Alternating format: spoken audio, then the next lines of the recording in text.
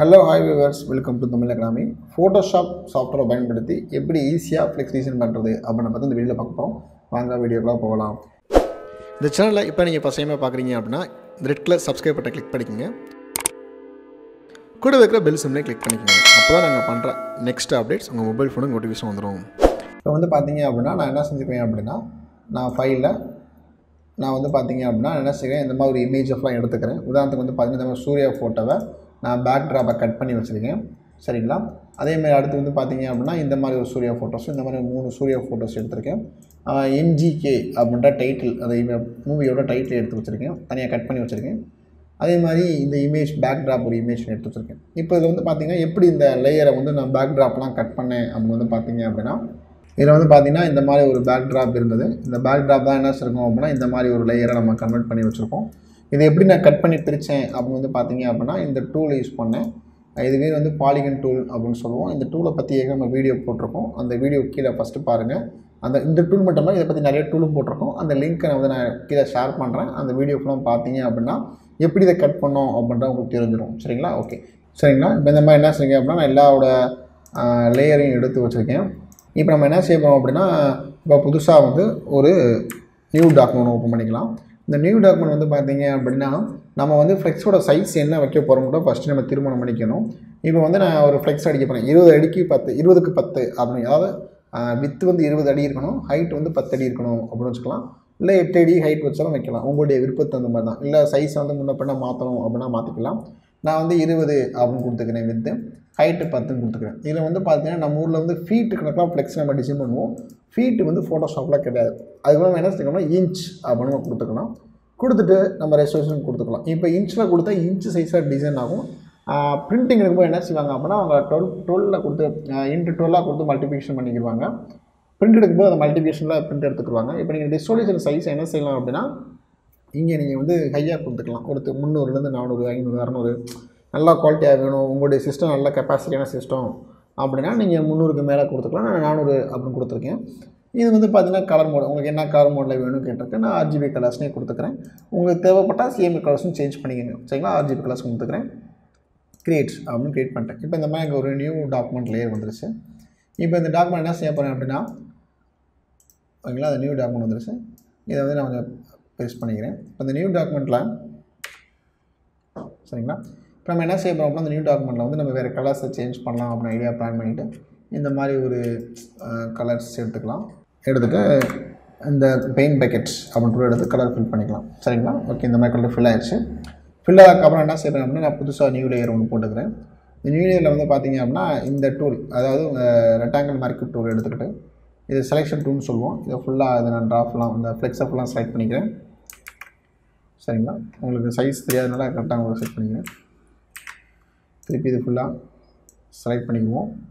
Select பண்ணக்கப்புறம் ஃபுல்லாக select ஆகிடுச்சுல. இது select ஆனதுக்கப்புறம் நம்ம என்ன செய்ய போகிறோம்னா இந்த இதுக்கு வந்து பார்டர் ஒன்று போட போகிறோம். இப்போ எந்த ஃப்ளெக்ஸை டிசைன் பண்ணாலுமே ஒரு பார்டர் நம்ம டிசைன் பண்ணிடணும். ஏன் டிசைன் பண்ணணும் அப்படின்னா 2.5 இன்ச்சு பார்டராச்சும் வைக்கணும். வச்சா மட்டும்தான் நமக்கு வந்து பின்னாடி கட்டும்போது ரொம்ப ஈஸியாக இருக்கும். ஏன்னா தேவையில்லாத அவுட்டரில் மேட்டர்லாம் வெளியே போகாது. நம்ம என்ன செய்வோம் ரைட் கிளிக் பண்ணி ஸ்ட்ரோக் அப்படின்ற ஆப்ஷனில் போயிட்டு ஒரு 50 பிக்சல் அப்படின்னு கொடுத்தீங்க அப்படின்னா இந்த கலர் என்ன கலர் வேணும் எனக்கு ஒயிட் கலர் வேணும் அப்படின்னு ஒயிட் ட்ராப் ஃபஸ்ட்டு ஓகே கொடுத்தீங்க அப்படின்ட்டு இன்சைட் வேணுமா சென்டர் வேணுமா அவுட் சைட் வேணுமான்னு இருக்குது. எனக்கு இன்சைட் அப்படின்னு கொடுத்துட்டு ஓகே அப்படின்னு கொடுத்தேன்னா நமக்கு என்ன செஞ்சிடும் அப்படின்னா ஒரு பார்டர் சுற்றி கிரியேட் ஆகிடும்.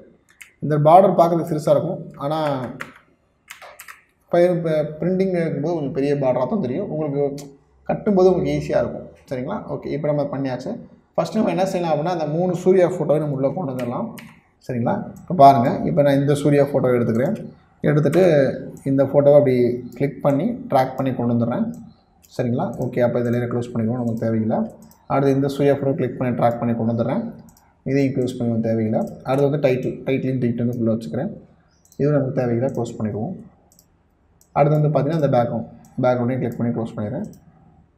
சரிங்களா? ஓகே. அப்போ 3 லேயர் கொண்டு வந்தாச்சு. இப்போ இங்கே வந்து பார்த்தீங்கன்னா இங்கே ஒரு சூர்யா ஃபோட்டோ இருக்குது. இந்த சூர்யா ஃபோட்டோ கிளிக் பண்ணி ட்ராக் பண்ணி இங்கே கொண்டு வந்துடுவோம். அப்போ இதுவும் நமக்கு தேவையில்லை. க்ளோஸ் பண்ணிடுவோம். சரிங்களா? இப்போ இது மாதிரி கொண்டு வந்தாச்சு. இப்போ என்ன செய்வேன் இந்த பேக் ட்ராப்பை வந்து இந்த பேக் ட்ராப் நான் இந்த பேக் ட்ராப் சூஸ் பண்ணிங்க. உங்களுக்கு என்ன மாதிரி பேக் ட்ராப்ஸ் வேணுமோ நீங்கள் கூகுளில் போட்டால் நிறைய பேக் ட்ராப்ஸ் வரும். நான் என்ன செய்ய இந்த பேக் ட்ராப்ஸாக லாஸ்ட் லேயராக கொண்டு வரேன். சரிங்களா? லாஸ்ட் லேயர் கொண்டு வந்துட்டு அடுத்து என்ன செய்யணும் அப்படின்னா இதை கொஞ்சம் பெருசு பண்ணிக்கிறேன்.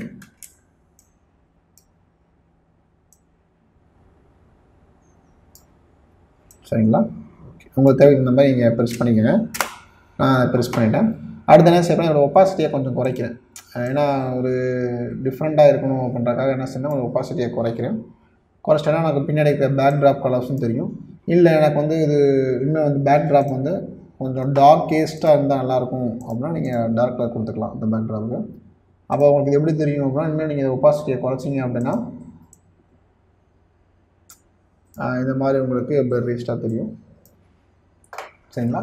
ஓகே, இப்போ அடுத்து வந்து பார்த்தீங்க அப்படின்னா இப்போ நம்ம இந்த 2 ஃபோட்டோவையும் கொஞ்சம் பெருசு பண்ணி வச்சுக்கலாம். இப்போ இந்த ஃபோட்டோ என்ன செய்ய போகிறேன் அப்படின்னா இதை வந்து இந்த பார்டர் தான் என்ன செய்யணும்னா எல்லாத்துக்கும் மேலே இருக்கணும். அப்போ நான் பார்டரை வந்து மேலே கொண்டு போயிடுறேன். சரிங்களா? அடுத்து அதே மாதிரி இந்த சூர்யாவையும் கொஞ்சம் நம்ம பெருசு பண்ணிக்கலாம்.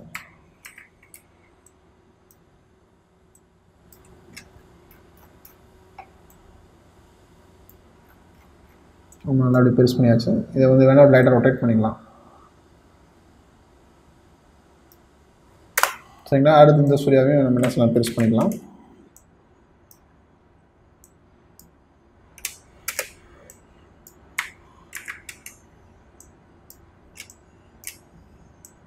நீங்கள் எடுக்கும்போது நல்லா குவாலிட்டியான இமேஜை எடுத்துக்கோங்க.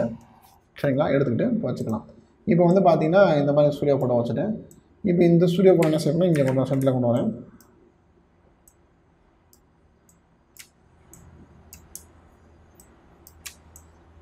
சரிங்களா? இப்போ என்ன செய்யணும்னா இதை வந்து நம்ம கொஞ்சம் ஒப்பாசிட்டியை குறைச்சிடுவோம். இதோட ஒப்பாசிட்டியும் குறைச்சிடுவோம். சரிங்களா? ஓகே, இப்போ என்ன செய்யணும், இந்த டைட்டில் வந்து நம்ம பெருசாக வைக்க போகிறோம். அந்த டைட்டில் வந்து இந்த சூர்யாவுக்கு மேலே கொண்டு வந்துடுவோம். இந்த சூர்யாவுக்கு கொண்டு வந்துடுவோம்.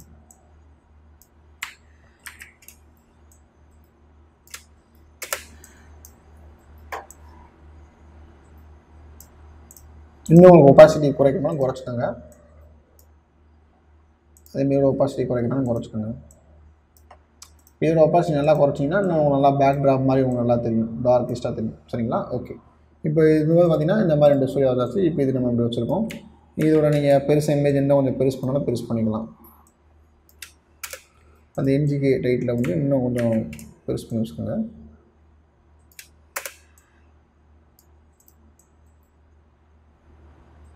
சரிங்களா? ஓகே, இப்போ இந்த மாதிரி நமக்கு டைட்டில் வந்து ரெடி ஆயிடுச்சு. இப்போ இது வந்து ஒரு ஃப்ளெக்ஸாக நம்ம டிசைன் பண்ணுறோம். இப்போ இதுக்கப்புறம் நம்ம என்ன செய்ய போகிறோம் அப்படின்னா இப்போ தமிழ் புத்தாண்டு வாழ்த்துக்கள் அப்படின்னு நம்ம கொடுக்கலாம். இல்லை பொங்கல் வாழ்த்துக்கள், இல்லைன்னா இந்த நமக்கு என்ன டைப் பண்ணணுமோ டைப் பண்ணிக்கலாம். இல்லை கோவில் திருவிழா நடக்குதுன்னா அந்த கோவில் திருவிழாவோட வாழ்த்துக்கள் அப்படின்னு தெரிஞ்சுக்கலாம். அப்படி இல்லை அப்படின்னா நமக்கு வந்து உதாரணத்துக்கு வந்து பார்த்தீங்க அப்படின்னா இல்லை படம் ரிலீஸ் ஆகுது, படத்துக்கு வந்து வாழ்த்து தெரிவிக்கிறோம் அப்படின்னா உங்களுக்கு என்ன தேவையோ அதை நீங்கள் டைப் பண்ணலாம். உதாரணத்துக்கு வந்து நான் என்ன டைப் பண்ணுறேன் அப்படின்னா தமிழ் புத்தாண்டு வாழ்த்துக்கள் அப்படின்னா நான் டிக் பண்ணிட்டு எனக்கு பாமினி ஃபாண்ட் தான் செட் ஆகும். நான் பாமினி ஃபாண்ட் எடுத்துக்கிறேன். உங்களுக்கு என்ன டைப் ஃபாண்ட் வேணுமோ நீங்கள் சூஸ் பண்ணிக்கோங்க. Ctrl+V அப்படின்னு கொடுத்து நான் ஏற்கனவே டைப் பண்ணி வச்ச ஃபாண்ட் எடுத்து நான் ஃபாண்ட்டை டைப் பண்ணிக்கிறேன். சரிங்களா? தமிழ் புத்தாண்டு வாழ்த்துக்கள் அப்படின்னு டைப் பண்ணிக்கிறேன். இப்போ இதை நான் Ctrl+D பண்ணி பெருசு பண்ணிக்கிறேன். நல்லா பெருசாக வேணும் பண்ணுறதுக்காக பெருசு பண்ணிக்கிறேன். சரிங்களா? ஓகே, இப்போ இந்த இடத்துல நம்ம என்ன செய்யலாம், ஒரு இல்லை இங்கே கூட நம்ம என்ன செய்யலாம் கொடுக்கலாம். கொடுத்துட்டு நீங்கள் ரைட் கிளிக் பண்ணி ஸ்ட்ரோக் அந்த மாதிரி கொடுத்தீங்க அப்படின்னா இதில் போய்ட்டு ரைட் கிளிக் பண்ணி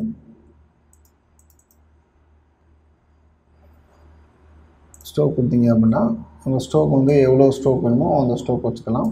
இப்போ உங்களுக்கு அதே மாதிரி ஓகே கொடுத்துட்டு திரும்பி இதோட ஃபாண்ட் கலர்ஸ் உங்களுக்கு கிளிக் பண்ணிவிட்டு ஃபாண்ட் கலர்ஸ் உங்களுக்கு என்ன மாதிரி கலர்ஸ் வேணும் அப்படின்னு நீங்கள் சூஸ் பண்ணிக்கலாம். எல்லோ பேஸ்டாக வேணும் அப்படின்னா நீங்கள் எல்லோ பேஸ்டாக எடுத்துக்கலாம்.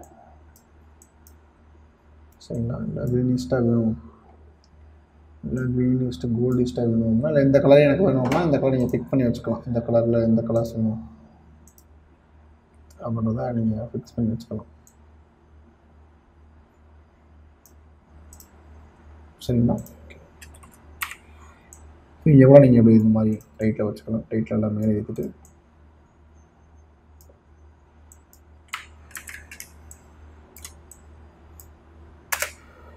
சூர்யா ஃபோட்டோ வெளியே தெரியுது. அப்போ நீங்கள் எரேசர் டூல் எடுத்துகிட்டு கொஞ்சம் லைட்டாக கொஞ்சம் இது பண்ணி வச்சுக்கலாம். சரிங்களா? அப்போ இந்த டைட்டில் வந்து ஃபாண்ட் ரொம்ப கீழே வச்சிட்டிங்கன்னா உங்களோட ஃபாண்ட்டு கீழே மறைஞ்சிரும். அப்போ நீங்கள் மேக்ஸிமம் ஃபாண்ட்டை வந்து மேலே தான் வச்சா நல்லாயிருக்கும். அப்போ நீங்கள் மேலேயே இந்த மாதிரி வைக்கலாம். அனைவருக்கும் இல்லை இந்த மாதிரி மேலோட வச்சுக்கலாம். இல்லை நீங்கள் ரொம்ப கீழே வச்சுட்டிங்க அப்படின்னா ரொம்ப மறைஞ்சிரும். இப்போ நீங்கள் மேலேயே வச்சா தான் நல்லாயிருக்கும். அந்த மாதிரி நீங்கள் வச்சுட்டு ஓகே இது வந்து லீடர் ஃபோட்டோஸ் மறையுது அப்படி நீங்கள் ஃபீல் பண்ண வேண்டாம். படிக்கும்போது உங்களுக்கு பெருசாக தெரிஞ்சிடும். சரிங்களா? ஓகே, இப்போ இந்த மாதிரி நீங்கள் பெருசு பண்ணி வச்சுக்கலாம்.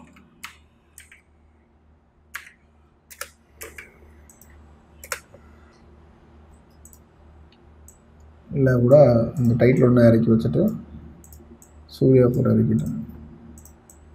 சூர்யா போட்டு இன்னும் பெருசு பண்ணிவிட்டு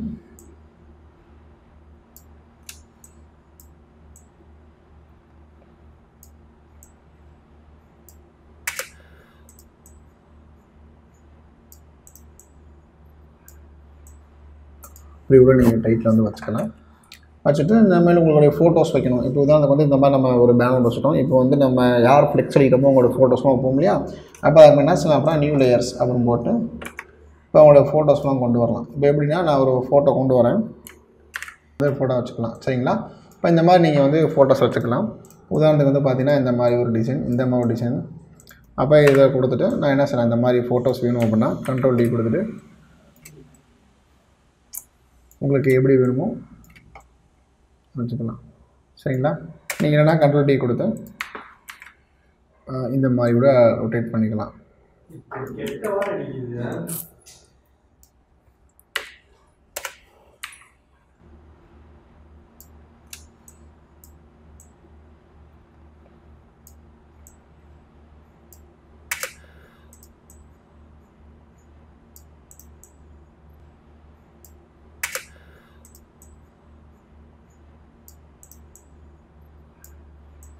சரிங்களா? இப்போ வந்து பார்த்தீங்கன்னா உங்களுக்கு இந்த மாதிரி ஒரு ஸ்டில்லு, இங்கே ஒரு இமேஜ் வைக்கணும்னு வச்சுக்கலாம். இல்லை உங்களுக்கு இந்த மாதிரி ஒரு பாக்ஸ் போட்டு வைக்கணும் அப்படின்னா இங்கே வச்சுக்கலாம். இல்லை எனக்கு 3 பேர் இந்த மாதிரி உங்களுக்கு வேணும், இல்லை இவர் தான் ஃப்ளெக்ஸுக்கு அதிகமாக செலவு பண்ணியிருக்காரு அப்படின்னா இதை ரைட்டாக ரொட்டேட் பண்ணிவிட்டு இந்த பையனோட ஃபோட்டோ ரொட்டேட் பண்ணி நல்லா பெருசு பண்ணி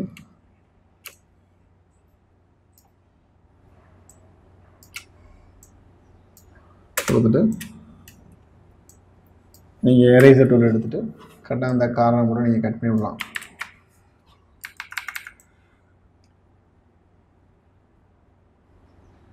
சரிங்களா? ஓகே, இப்போ நம்ம வந்து இதை வந்து திருப்பி இதை வந்து நம்ம இப்படி வச்சுக்கலாம். இதையும் கூட லைட்டாக ஒரு கவர்ஸ் தான்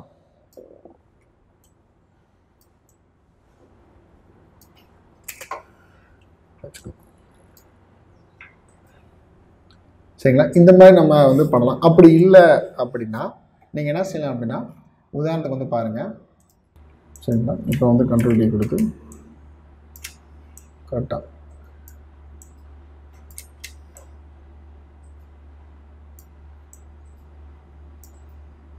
இல்லை இப்படி கொடுத்துட்டு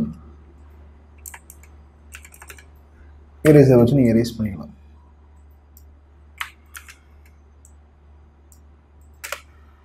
சரிங்களா? இந்த மாதிரி நமக்கு என்ன தேவைகள் இருக்கோ, என்ன மாதிரி இமேஜ் இருக்கோ, ஃப்ளெக்ஸ் இருக்கோ, கல்யாண ஃப்ளெக்ஸாக இருக்கட்டும், இல்லை வேறு ஏதாச்சும் ஃபங்க்ஷன் ஃப்ளெக்ஸாக இருக்கட்டும் அப்படின்னா நம்ம ஃப்ளெக்ஸ் டிசைன் இப்படி ஈஸியாக பண்ணிக்கலாம். ஓகே, இந்த வீடியோ பிடிச்சிருந்தா லைக் பண்ணுங்கள், கமெண்ட் பண்ணுங்கள், உங்கள் ஃப்ரெண்டுக்கும் ஷேர் பண்ணுங்கள். தேங்க்யூ.